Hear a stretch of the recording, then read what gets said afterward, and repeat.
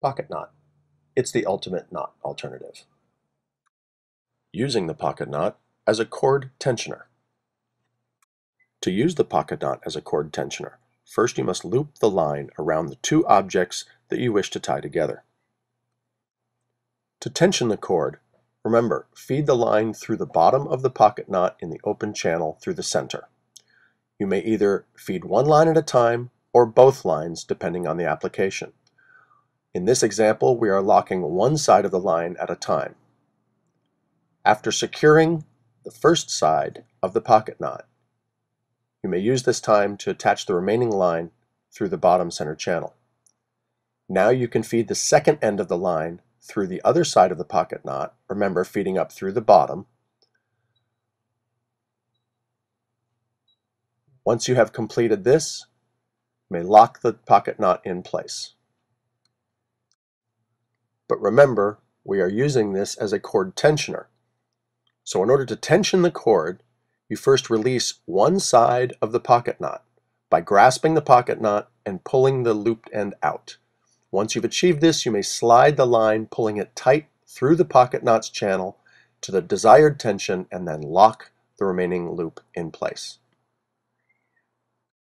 All that is needed now is to secure the loose ends by looping them through each other to prevent the pocket knot from coming undone, and your line has been successfully adjusted to the tension you desire.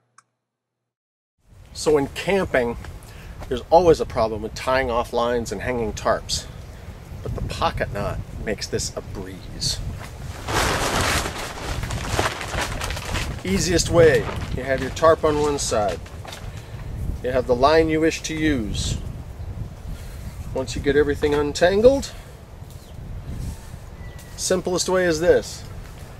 Loop the line around where you want to tie it.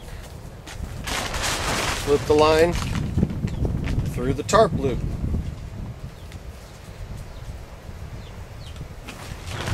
Bring the two ends of the line together. Bring it to about the halfway point that you want on the line. Remember, using the pocket knot sliding up through the bottom, you pull it tight,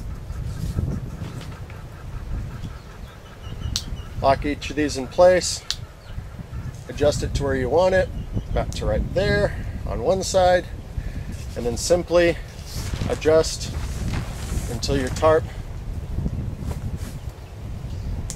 is tight. And then loop over like so, and like so. Your tarp is set.